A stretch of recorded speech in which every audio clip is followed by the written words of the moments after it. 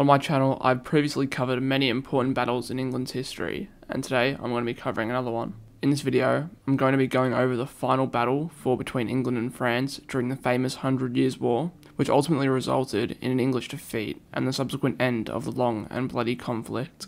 I am considering doing a video covering the entire 100 Years' War, but it will take me ages since it's such a long topic, so probably won't do it unless you guys really want to see it, so let me know in the comments if that's a video you'd be interested in. But with all that out the way, let's get into the bloody Battle of Castillon and what led up to it. The breakdown of the 1420 Treaty of Troyes would ultimately end up beginning the final stage of the 100 Years' War. This period, from 1420 to 1453, is often referred to as the Wars of the Treaty of Troyes, for control of the Crown of France.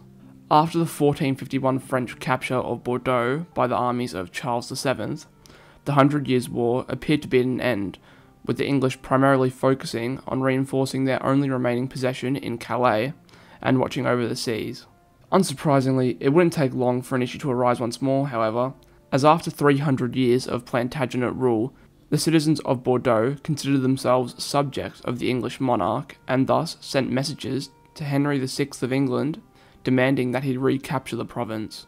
In response to this, on the 17th of October 1453, the Earl of Shrewsbury, under orders from the king, landed near Bordeaux with a force of 3,000 men.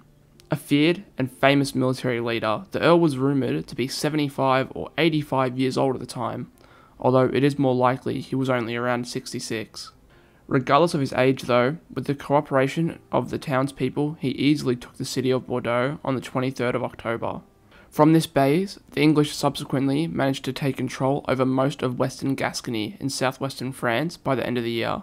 This task was made easy by the fact that despite knowing an English expedition was coming, the French had expected it to come through Normandy in far northern France rather than the Bordeaux region in southwestern France. Following this surprise, the French king prepared his forces over the winter, and by early 1453 he was ready to counterattack. Charles invaded the province of Guyenne, home to Bordeaux, with 3 separate armies all heading for the big city.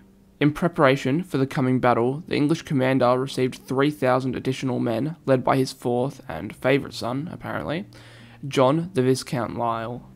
The French then laid siege to Castillon, approximately 40 kilometres east of Bordeaux, on the 8th of July, and despite initially planning to wait at Bordeaux for reinforcements, the Earl of Shrewsbury, whose name was John Talbot, probably should have mentioned that earlier, acceded to the pleas of the town leaders and set out to relieve the besieged garrison. This would be no easy task, however, as the French officer Jean Barrot laid out the camp to maximise the French artillery's strength. In a defensive setup, Barrot's forces built an artillery park out of range from Castillon's guns. According to historian Desmond Seward, the park consisted of a deep trench with a wall of earth behind it, which was strengthened by tree trunks. Its most remarkable feature was the irregular, wavy line of the ditch and earthwork, which enabled the guns to enfilade any attackers. On top of these ingenious features, the park included up to 300 guns of various sizes and was protected by a ditch and defensive wall known as palisade or stake wall on 3 sides, as well as a steep bank of the river Lidoire on the 4th side.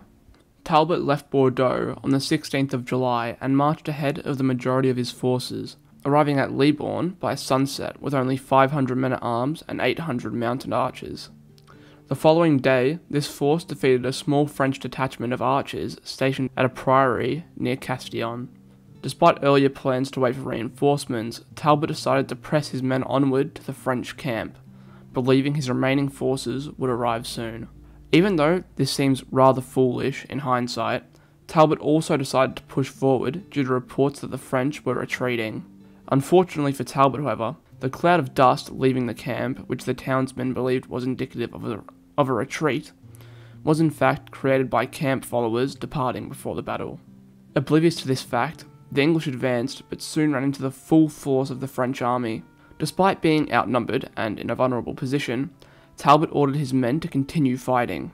This reckless order is believed to be due to the fact that his pride and honour were at stake, for he had already ordered his men to battle when he initially discovered the strength of the French position.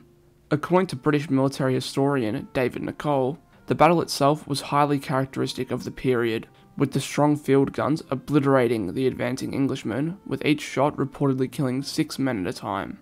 During the fighting, Talbot's reinforcements continued to arrive little by little, only to suffer the same fate.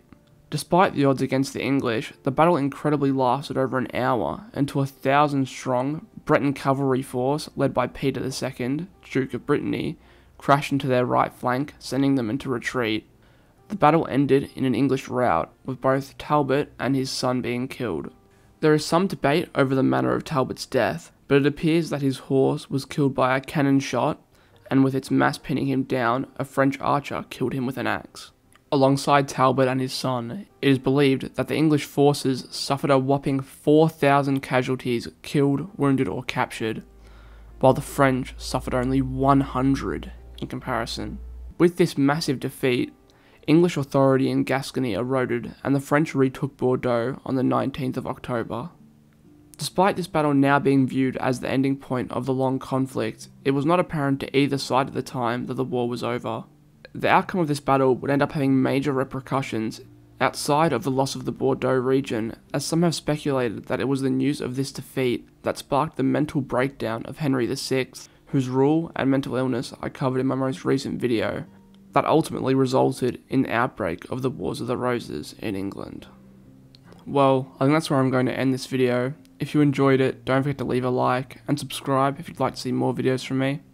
Again, if you'd like to see me make a video on the entire 100 Years' War, please let me know in the comments. But, all that out of the way, as always, I hope you guys have a great day, night, wherever you are, and I hope to see you in the next one.